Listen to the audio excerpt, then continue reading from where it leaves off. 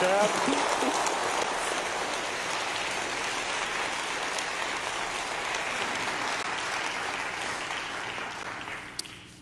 I love firsts. Anyone else like to be first in something? This is the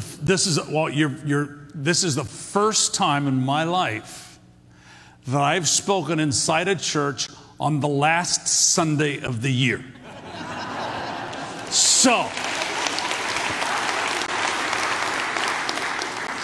when I started my church in San Juan Capistrano, I would preach 51 Sundays a year.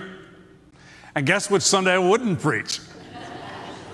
You know, you got it. And the only reason I preached that much is because when I was at Rancho Capistrano, every Sunday I took off, guess where I went? I went up to the Christ Cathedral and I'd preach up there. So then the last Sunday of the year, it's like, that's it. I've done 51. I'm done. I'm taking it off, period. And I'd spend that Sunday and we'd go someplace. I don't know where, but that was our family time. And so then I came up, then when I left Rancho Capistrano in 2000, my mother, some of you may remember my mother, some of you know Arvella. Yeah, wonderful, beautiful, sweet, nice little lady. Well, that nice, sweet part, and that might be the best way to define her, even though most people would see her that way. She was a tough bird is what she was. And she had a way of getting her way. Those of you who worked with her know what I'm talking about. And so guess what she did for the next 10 years with me? She tried to get me to preach on the last Sunday of the year, and I never did it. So here I am, finally. Okay, Lord, I got the picture.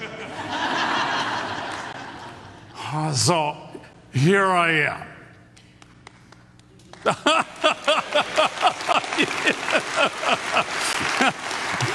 I wasn't looking for an applause on that, but I'll take it anyway. I'll take it every single chance I get. But, you know, Don and I have traveled around the world since then, and we spend more days out of the United States than we do in it, I think. I haven't actually calculated, but it's close. And we have been, like you said, all over the world. We've been to Asia several times. We've been to the Philippines, you name it. We've been all over the place. Mongolia, Africa, South America. And what we're doing is we're sharing the good news of Jesus Christ with everybody we can, everywhere around the world. And we are doing whatever God calls us to do to try and create a better world, a world of peace. Well, this morning, what I want to do is, if I can accomplish my goal, you're going to leave here today humming a tune. You ever get a tune stuck in your head? You can't stop singing it. You just sing it over and over and over again. I've got to get this tune out of my head. You know what I'm talking about? It could be something really stupid, and you can't get it out of your head. You go, I don't want to hear this tune in my head anymore, and it's just stuck in there. Well, today, if I succeed, you will leave here and you'll spend this week, or better yet, think of it this way, the decade. This is the last Sunday not only of the year, but the decade. That's pretty cool. You guys are the cool ones. You were here this morning on the last Sunday of the decade. And so when you leave here this morning, I want you to be humming this tune in your head. And throughout the week and through the roaring 20s. Okay? There is power in the name of Jesus. You think you can remember that? It's a hard one, isn't it? There's power in the name of Jesus. That's all you have to remember. That's all I've been singing in my head for the last weeks. Weeks. And if you're going to have something stuck in your head, that's a good one to have in there. Now, sing it with me. There is power in the name of Jesus.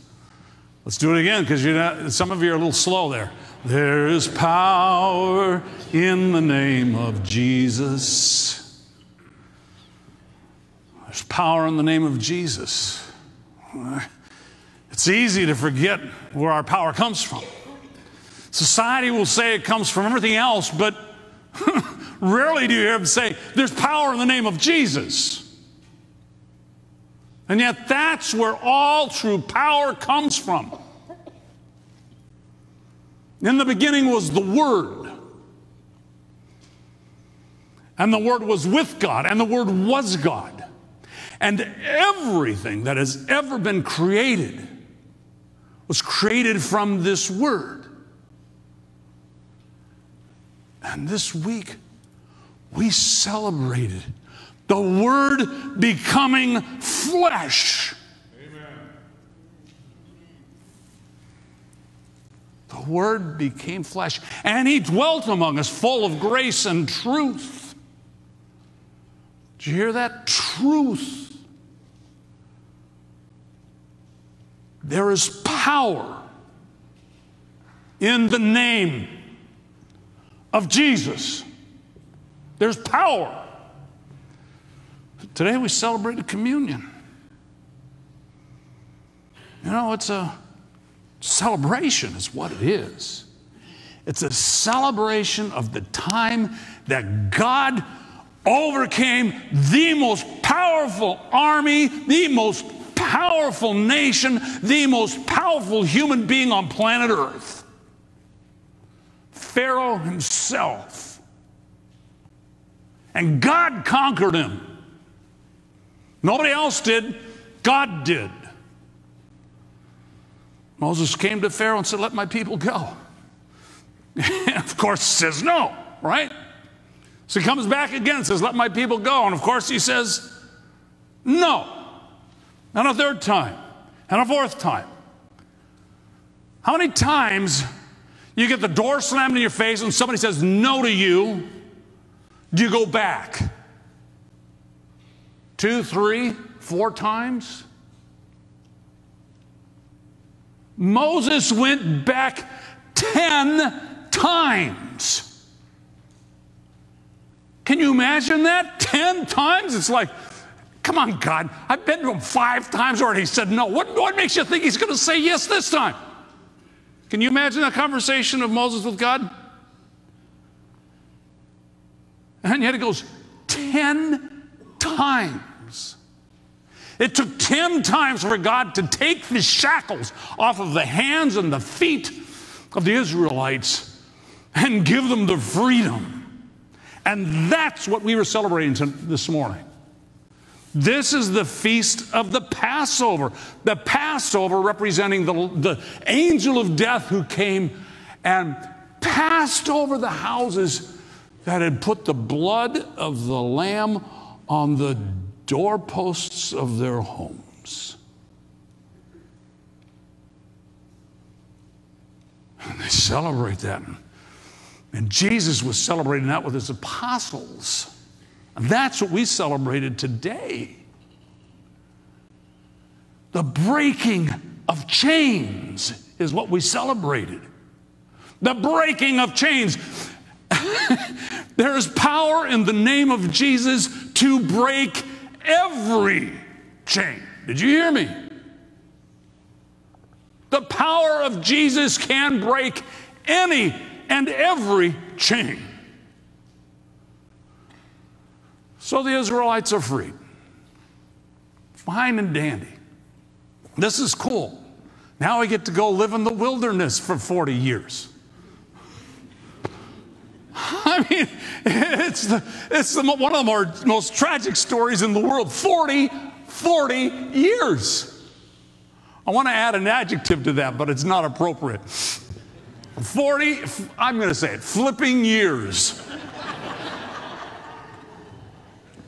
40 flipping years in the wilderness. Moses thought, well, maybe we can get out of here in 20. So 20 years after being in the wilderness, they go and they cross the wilderness, and 10 spies come back, and 2 of them says, we can take these guys. Come on, Moses, let's go get them. And the others, no. They're giants over there. They've got everything. They've got this. There's no way we can do it. So what happens? Back into the wilderness. Another 20 years. Why? The chains had fallen off their hands and their wrists, but had never fallen out of their minds.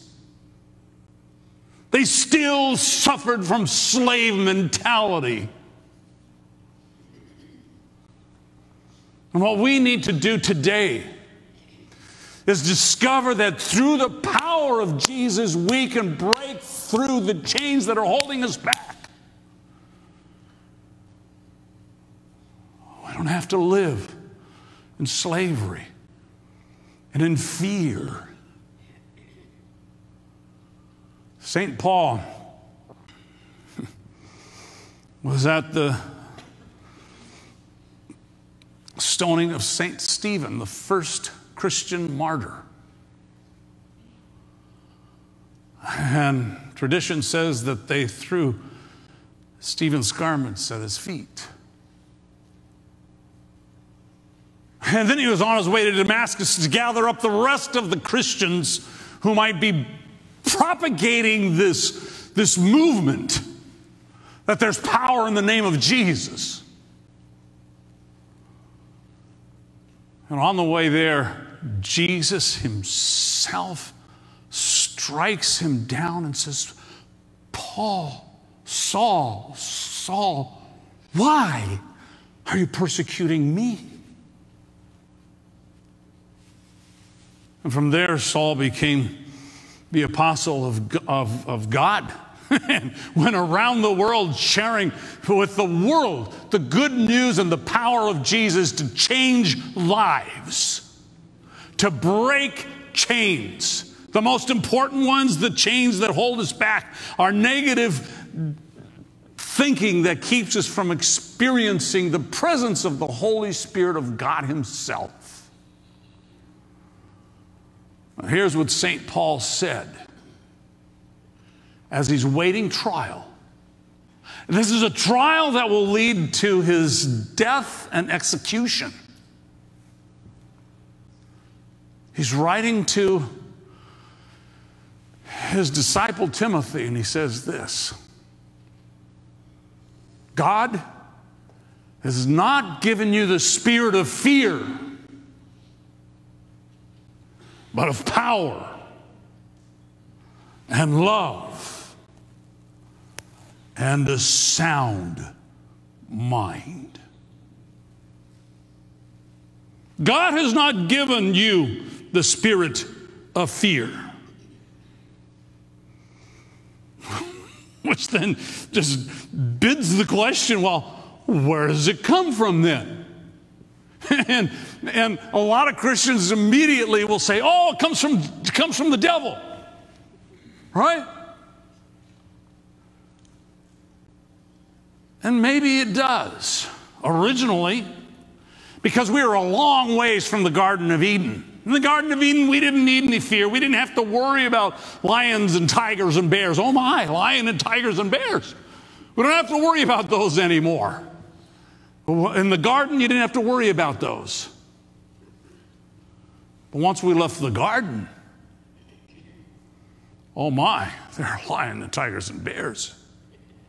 And fear became an important survival instinct for us to be able to exist as a human race. But yet now that we don't have to worry about lions and tigers and bears, anyone here have to worry about lions and tigers and bears? No. No. But what do we worry about instead? Well, I have enough money to make my rent. Worry about the diagnosis that I got last week. Worry about my children. Worry about, do I have enough to get through college? Do I have enough to get a wife or a husband? Do I have enough? Do I have enough? Do I have enough? And these worries and these fears just penetrate our minds. And St. Paul comes right out and he says, God has not given you the spirit of fear.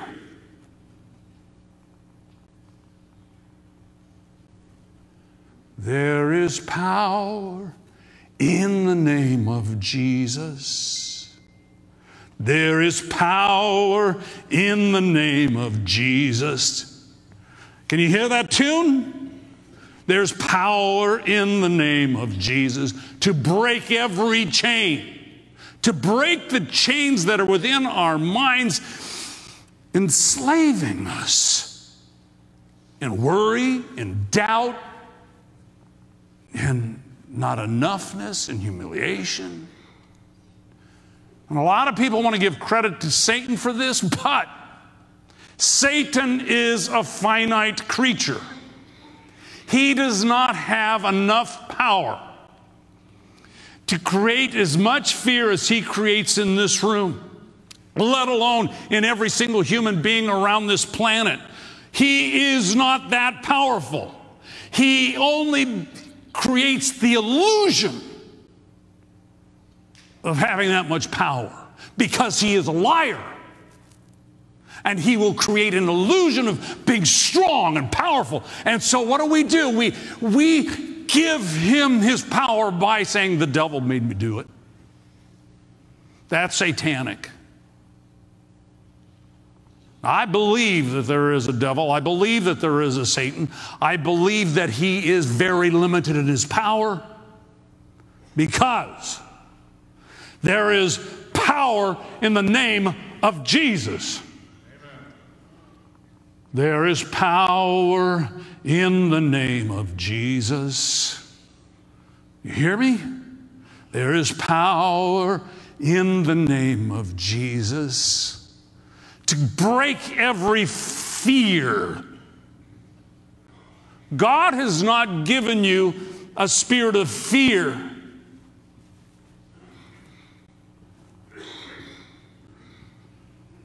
but a spirit of power and love and a sound mind. Since leaving the cathedral, Don and I have traveled a lot. Last year we were in Uganda. Uganda's in the middle of Africa on the equator. And I got an invitation to speak, and I'm going, oh, that's wonderful. I'll go and preach. And then I get the invitation, and they said, we'll pick you up on Thursday night at 10 p.m. I'm going, oh, yeah, right. Okay, there's a typo here. There's something wrong. This is Thursday. They're going to pick me up on 10 p.m. on a Thursday night. So I double-checked, and no, it's not a typo. We'll pick you up 10 p.m. Thursday night. So Donna says, no, I'm going to bed. I can't stay up that late. This is by the time I get there, it's the middle of the night. So a car comes and picks me up at 10 p.m., and we're driving through the streets of Kinshasa at night.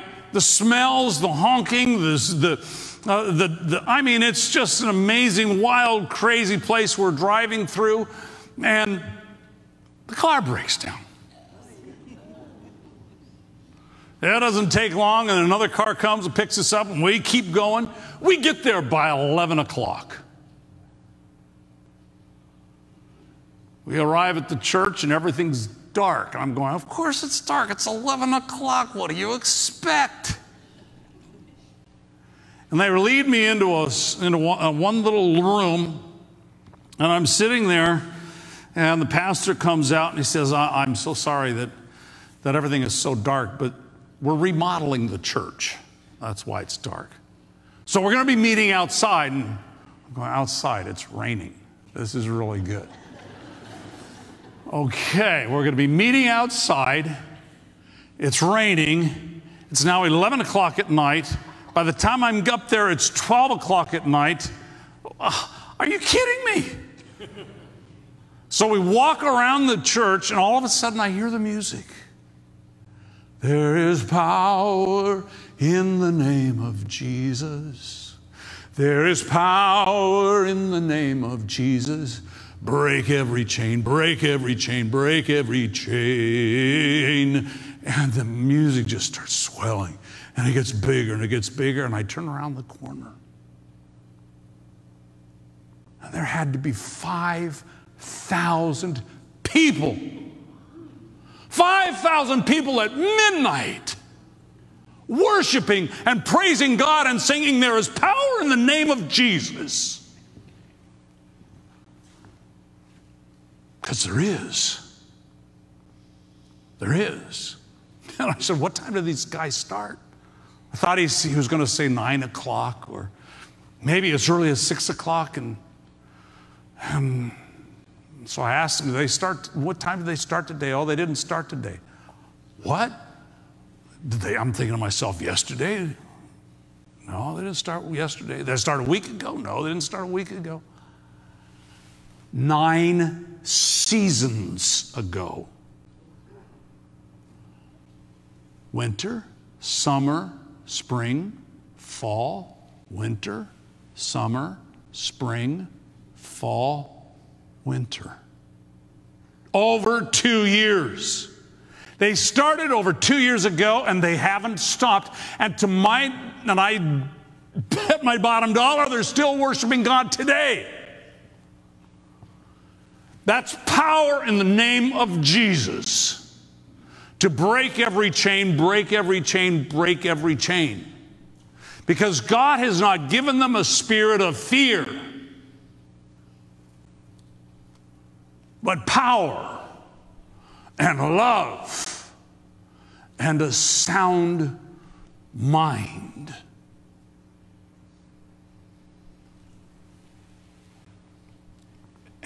Many of you have probably seen a scene in a movie that looks like this. Anyone ever see a war movie? I don't think you can see a war movie and not see this scene. A bunch of veterans just getting out of battle, sitting around a fire, sitting around in a circle, and you can see they're scarred. Not necessarily on their faces, but you can see their hairs. You can see it in their eyes. You can see it in their countenance. You can see it in their heart. You can see the way they carry themselves. They're tough. They've been tried. They've gone through the fires. They've gone through the battles. They've gone through the challenges. They've gone through the struggles. And they've come out the other side. They're veterans. Right? And then what happens next in the scene? Some young punk, all fresh out of school, just with his new uniform and his shiny new gun, comes walking into the scene, right? How many of you have seen a scene like that in a movie? You know exactly what I'm talking about, right? What is the difference between the rookie and the veterans? The veterans have character. You don't get character by reading a book. You don't get character by being the nice guy and sitting behind the desk and doing this and that. You get character by going through the flames, going through the fires, going through the wilderness. And God doesn't care how long it takes. He'll keep you in the wilderness until you're ready. He'll keep you in the wilderness until you are prepared to be the man and the woman that He has called you to be.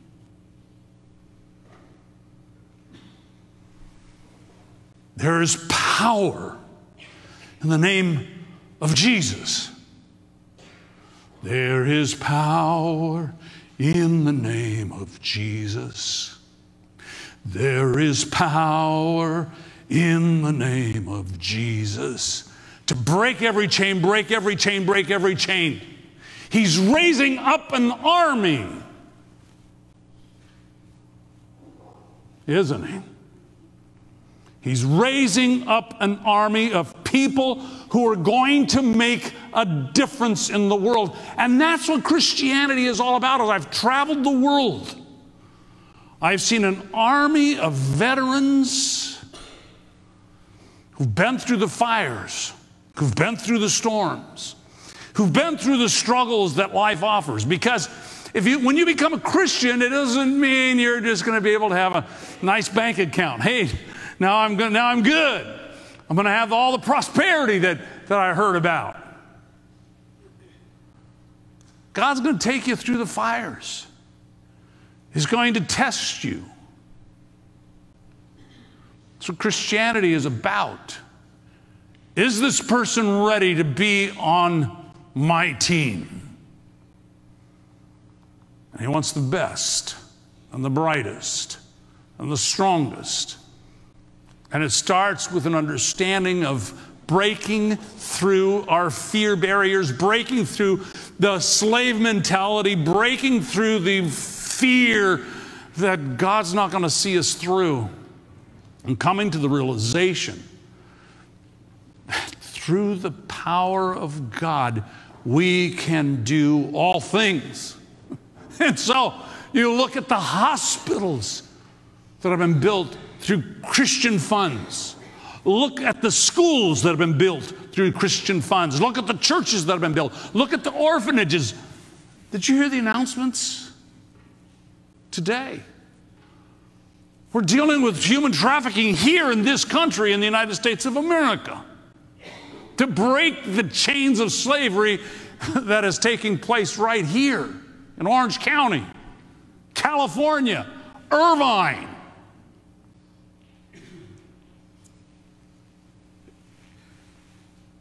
It's Christian organizations that are leading these charges. It's people who have been called and empowered, but not just empowered. God has not given you a spirit of fear, but power with love. Think about that, with love, because without love, power is vile. Power just becomes dictatorships. Power just becomes a use of personal gain and satisfaction. Power with love. Agape love. You know, there's the three forms of love: eros, philos, and agape. Eros, of course, where we get the word erotic, it's sexual love. Philos, we get the word Philadelphia, the city of brotherly love. And then, of course, agape, Christian love. You know how they translate that in a lot of translations? Charity. That's what Christian love is all about. That's what we do. That's what the church is called to do, to make a difference in the world, to feed the hungry, to care for those who are less fortunate, to bind the wounds, to give hope to the hopeless. I don't know what your fears are today, but this I know, that there is power in the name of Jesus to conquer every fear, to destroy every mountain, bridge every river, cross every valley, and you can be victorious in the name of Jesus today. Amen. Amen? Amen. Dear God, we thank you that you allowed your world and your word to be here in us and with us today. Your word became flesh that we might know Jesus. And so we call upon you, O Lord. There is power in the name of Jesus. There is power in the name of Jesus. Amen.